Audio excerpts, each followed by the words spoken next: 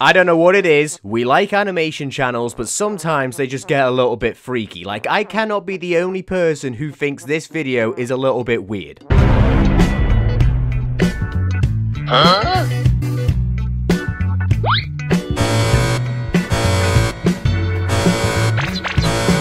What is it with animators just making freaky content aimed at kids? This isn't just brain rot, this is just straight up weird. Taking a popular film and animating it like this to target a young audience is really weird. You've got a situation where it's supposed to be a child's emotions in a situation like this where a boy is about to kiss you, and you've put the response as scream, escape, or show panties. Like, am I overthinking this, or is this just weird? Content for kids, ladies and gentlemen. Round of applause. I wonder what the option for guys would be. He's pulling his cock out! This video would give a kid trauma. So today we're talking about a YouTuber known as Anikad, who just makes very suggestive videos for what is clearly aimed at kids by using the popular film Inside Out. Like, even just looking at his YouTube channel, like, am I on YouTube, or is this a corn website? I mean, even just looking at the channel as well, the most popular shorts are the ones that are obviously the most unsuitable ones. And this in itself is weird because Inside Out are the emotions of that of a child known as Riley. So all these characters are technically also children themselves. So drawing and animating them in these weird type of scenarios is just really weird. And this is just a common theme I'm seeing amongst animation YouTubers. They take popular, relatable animated cartoon characters that people will know and then will animate them or simply put them in a thumbnail looking very obviously in questionable situations. And then will market it towards children. And if they don't do that, they just make weird content. Okay, so let's watch this one. Joy gives you joy. Remember, this is supposed to be an emotion of a 13-year-old girl. What do you want? A chocolate. You want what? What chocolate? My birthday.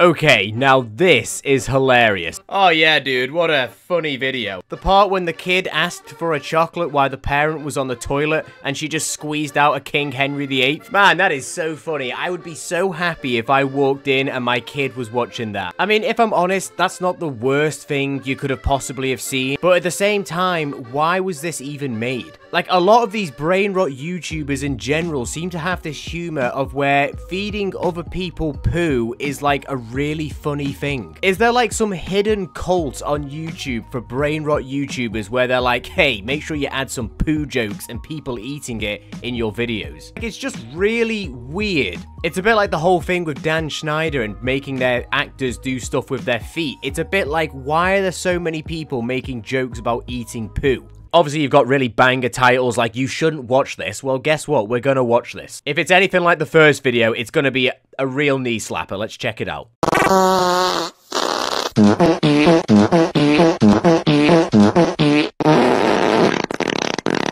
Wow, dude, what a great video. I'm sure this is what kids enjoy watching. Getting fear from Inside Out, have him spread his butt cheeks and let rip a gnarly fart. Oh, and how could I forget the synchronized fart musical? Yes, we love to see that, so I'm sure kids do too.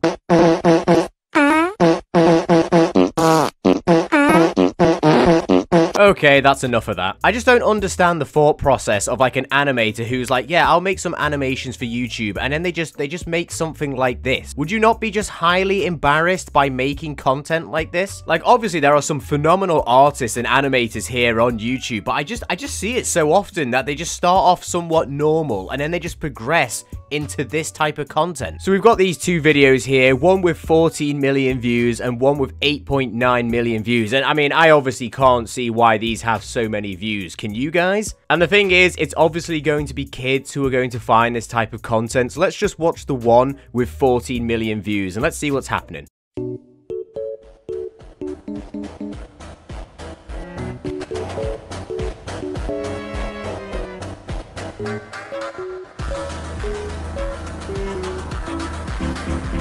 All I did was search Minecraft horror. How did I get here? Well, I mean, you didn't find Minecraft horror, but I guess you found some trauma. Just imagine a little kid coming across this when they search up Inside Out. I mean, in the grand scheme of things, this video isn't really that bad. It's just a very suggestive thumbnail. It's clickbait. I mean, if we break down the video, it's pretty much, oh my god, they touched hands and they're in bed together? Yeah, it's just one of those. I mean, do you have to make this content and clearly aim it at kids? And I mean, obviously kids are going to find some weird stuff online, but to take something that is clearly a kids film, which a lot of kids are going to be searching for, and just make it this type of freaky content, in my opinion, it is just very unnecessary and just kind of creepy. I wouldn't go as far as to say to check this guy's hard drive, but at the same time, it's a little bit like, what are you doing? Also, shout out this guy who just commented, I love the boobs. Just wanted to point out that this by the profile picture is clearly not a child, and he looks like he's in police uniform, so I don't know who we're supposed to call about this content. Why would you even comment this? So let's watch the video, which had, what, 8.9 million views, and let's just see how this compares to the one with 14 million views.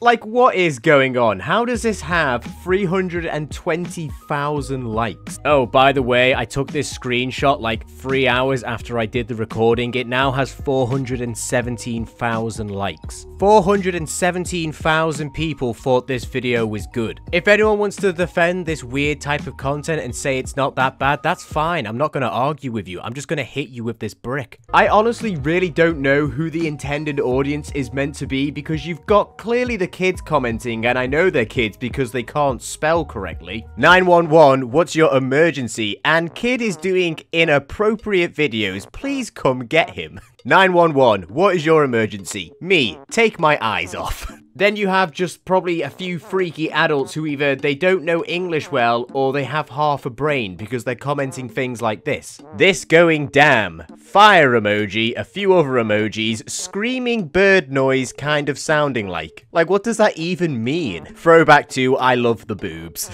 I feel bad for this kid though. Guys, I just wanted to see if there was any expensive Roblox avatar ideas in this music section. So instead of finding his expensive Roblox avatar ideas, he's just been subjected to this freaky animator's content, who has taken a kid's film and just turned it into this freaky content. The thing is, not all of their content is actually clickbait, as this video really stood out for being weird, and I don't think I can even play it entirely, so you're going to have to just see it in all its brain rot being sped up, but you can see there is some clearly weird stuff going on in this video. I honestly believe it's becoming some kind of fetish to see how much you can get away with as an animator on YouTube, but the bar for what's acceptable is so low when your audience is kids. It's just weird. Also, shout out to the description of this video. The animation was completely created by me for the sake of lifting your mood. Yeah, dude, I'm sure everyone who was having a bad day really needed to see this animation just to lift their mood.